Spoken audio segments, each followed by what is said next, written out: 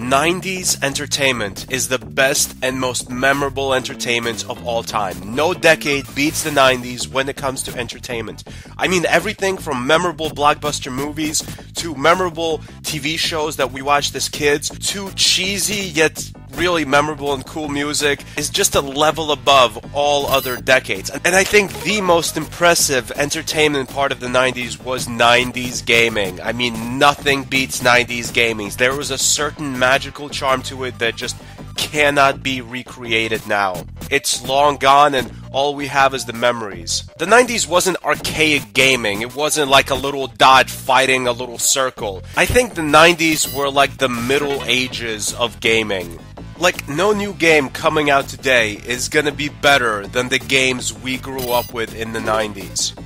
It might have better graphics, controls, whatever, but it's missing that 90s spirit, that chemical X that you just cannot quantify. One of the problems with gaming in the 90s was the fact that most games, like 99.9% of games for almost any system, had one or two players. I mean, what happens when it's a group of friends all together hanging out, say 3 or 4 people? I mean, what game should you play? Later on in the 90s, towards the end of the 90s, party games did start to become popular, like on the Nintendo 64, but for like 99% of the 90s, there really wasn't much in terms of like more than 2-player gaming. There were a few games, I guess like Monopoly or something, yeah, it's my turn, pass the controller, you know, something like that.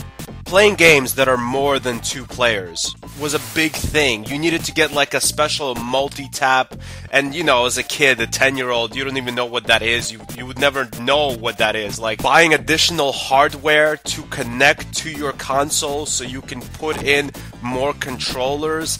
Like, kids don't know about that. An adult would need to know about that and buy it for their kids, and that doesn't normally happen. You know, what happens is kids ask adults for something. Adults don't go out of their way to say, hey, you need one of these to play some 4-player games with your friends? And it's not like that many games were compatible with different multi-taps for various systems like the Genesis, PlayStation, or Super Nintendo. Most of the games that were like 4-player or something were just sports games or some kind of wrestling or fighting game. Like the meat and potatoes of gaming just wasn't more than 2 players.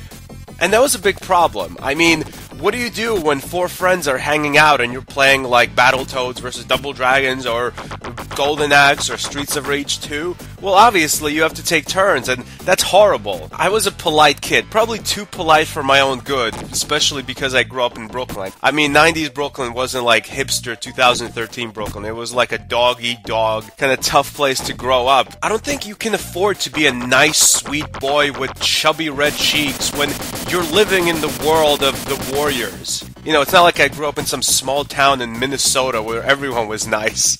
If I'm nice, I'm not gonna get to play. It was hard to come up with a system when 4 people are together playing games, or like, the worst part is when there's something like a birthday party and there's a dozen people.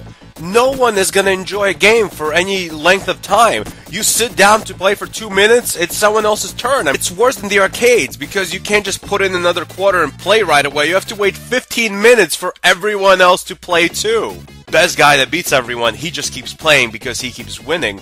But if it's like a beat 'em up or something, or any other 2-player game, like, how do you decide who plays when? Like, do you play for 5 minutes? Do you play for a level? Do you play until you die? Do you play until you reach a certain score? So whenever a bunch of my friends and me got together, I never got to play games. I rarely ever got to play any games. I mean, I think the only time I really got to really sit down and play a good chunk of a game when I was gaming with my friends in the 90s was when I actually brought the game, because that was an unwritten rule. If you're the one that brings the game, you play first. If it's 2-player, if it's 1-player, whatever the case may be, you play first.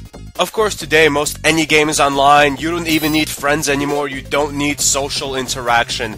You just log on to the game server, and you're automatically playing with like 10 random guys from Croatia. Damn it, Ivan, stop humping my corpse. Thanks for watching. Goodbye, my friends.